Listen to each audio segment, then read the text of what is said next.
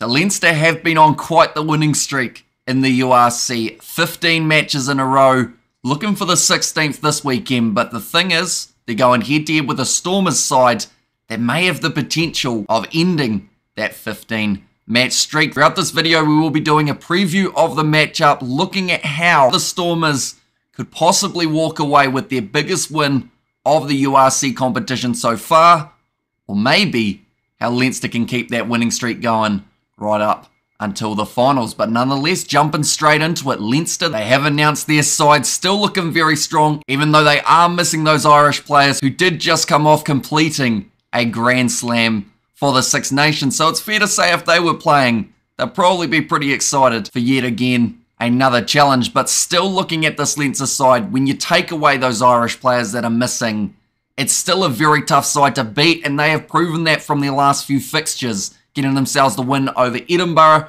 the Dragons, and Cardiff in their last 3 victories, all of which for those matches, they were missing their Irish internationals. Looking through at this backline, you've still got McGrath, Harry Byrne, he's been going very well lately, Frawley, Turner in the midfield, Carney, Russell, and Lamar at the back. Now, Jordan Lamar is the X-factor of this backline, and if he can get something going early, Leinster may find themselves heading closer and closer to that 16th victory in a row. Now, one thing that does benefit Leinster in this match, they're playing on home soil, and they don't often lose, but they lose even less when they are playing in Ireland. So they should have a good chance of winning this game. I just feel if there's any time for a side to be able to take down Leinster in a match, it would be the Stormers for this first match, and we're about to jump into why. Looking through at the Stormers lineup, they've got all their international players, whether that is Stephen Kitsoff, the Springbok loosehead prop, front row Joseph Dweba, Frans Malherbe. They are all Springboks and all have had a little bit of a rest.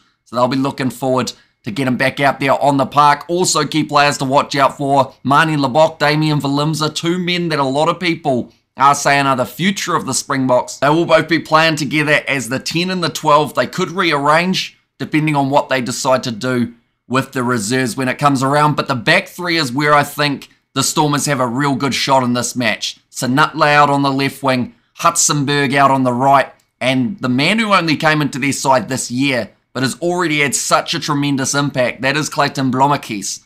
Now, anyone who doesn't know that name, he was playing for the Cheetahs not too long ago. He was a signing for the Stormers that came at the perfect time when they were looking to fill that gap at fullback. Blommetjies has been able to do that, and also it's created this newfound danger in the Stormers back 3 because Leinster will look to kick this ball a little bit in this match, whether it is early, maybe a little bit later in the fixture. They'll be looking to play that territory game, force the Stormers back into their own half, and then either look to get the interception or look to get maybe the penalty where they can add the 3 or maybe the 7. But with this back 3 of Blommetjies, Sanatley, and Hudson-Berg, all 3 of those men have the potential of catching that ball at the back. Not many of them enjoy kicking the ball back to the opposition, so they'll try and run it, get up to the halfway line, and perhaps that's when the Stormers can be at their most dangerous. Trying to counter-attack up against a Leinster side that don't really concede too many points, and they won't want to change that for this game, let alone any of their future games in the URC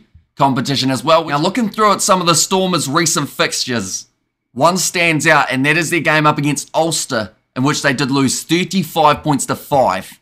And now you might be asking, why would this game be any different if that is the result that they had last time they went head-to-head with an Irish side in the URC? And to be honest, the answer is pretty much those players that I just mentioned. There was no Kitsoff in that game. They didn't have Damian Valimza or Manie Libbok in the starting lineup. Only Hudson-Berg of those back 3 was in there. So this should be a whole different ballpark for the Stormers side when they go head-to-head with Leinster.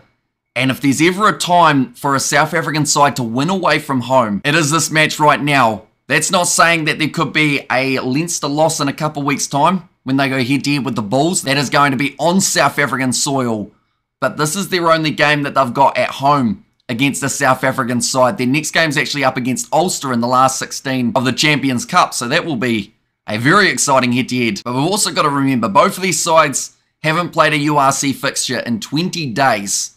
The games that the Leinster boys were playing, like I mentioned, up against a couple of the Welsh sides, and also Edinburgh. Whereas the South Africans, they've been going head-to-head with the other South African sides, getting close victories. 23 points to 19 over the Bulls, and 29 points to 23 up against the Sharks. But this game for me is certainly the most intriguing of the weekend. There's also going to be Ulster versus the Bulls, which should be a great match. That should test out how another South African and Irish matchup will end up going. But this game, I think it's going to be match of the weekend. And I just hope the Stormers turn up.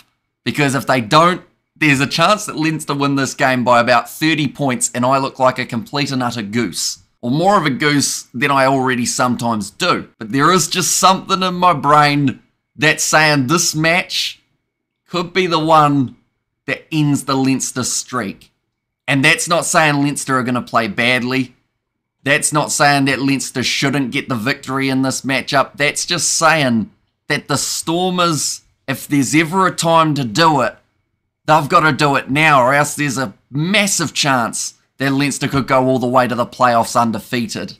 And then they are even more dangerous than they already were in this competition. But do let me know in the comments section who you guys think will be victorious here. Do you feel Leinster can do it at home? Do you think the Stormers can do it away? This video may come across as me not thinking that Leinster can win. That is not the case. I think they've got a very good chance. This Leinster side, when they are firing, they can beat anyone on their given day. Which is why the Stormers need to not walk into this game expecting victory, but expecting a very hard-fought battle if they want any chance of winning it.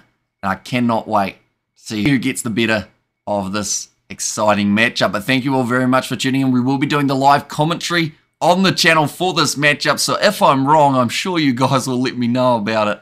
But thank you all very much for tuning in, and I will see you all for the next one.